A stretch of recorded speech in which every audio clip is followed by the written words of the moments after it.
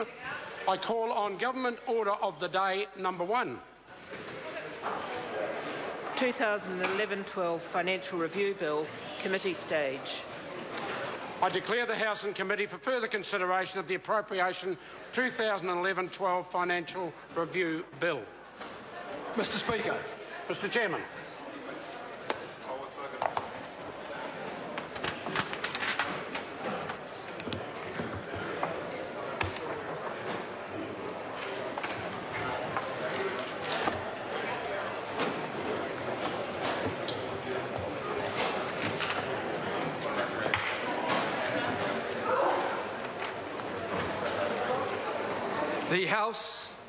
The House is in committee. Kia ora tātou.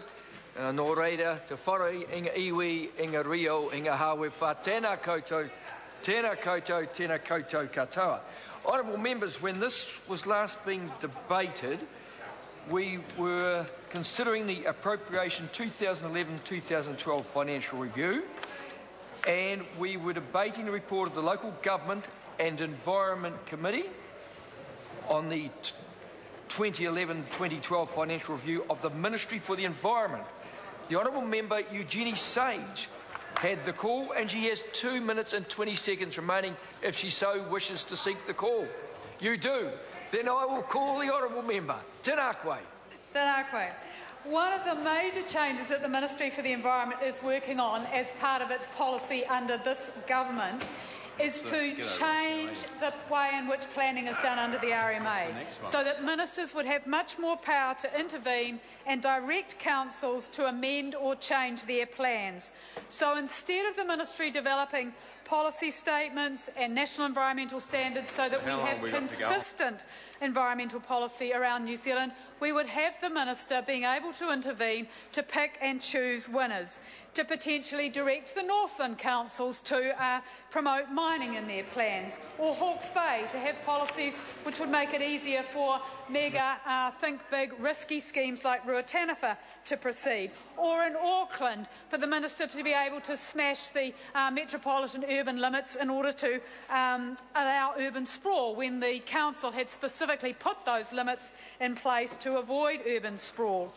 As prominent Blue-Greens member and former ministerial advisor Guy Salmon has said, this is what they do in China. Mr. Speaker, this is worse than the National Development Act in the Muldoon era. And it is this ministry under this government which is promoting these substantive changes to the Act and also proposing to strip out 5 of the key environmental principles in the heart of the Act, the purpose in Part 2.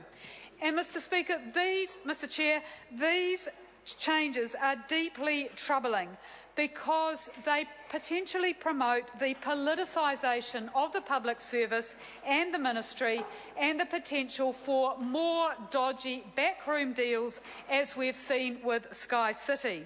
And when you have a ministry that's only got 280-odd staff, those staff are based in Wellington. The ministry does not have any regional offices in Christchurch or in Auckland anymore, so it's simply not credible to believe that the ministry would be adding value on the specific challenges that we have on land management, water management, coastal management in a particular region by giving these powers to the minister, because the powers won't be promoting consistent policy, they'll only be eroding democracy. Right. The question is that the report of the Local Government and Environment Committee on the 2011-2012 Financial Review of the Ministry of Environment be noted. So, I understand the next financial review. Okay. Honourable members, I understand that the next financial review that members wish to debate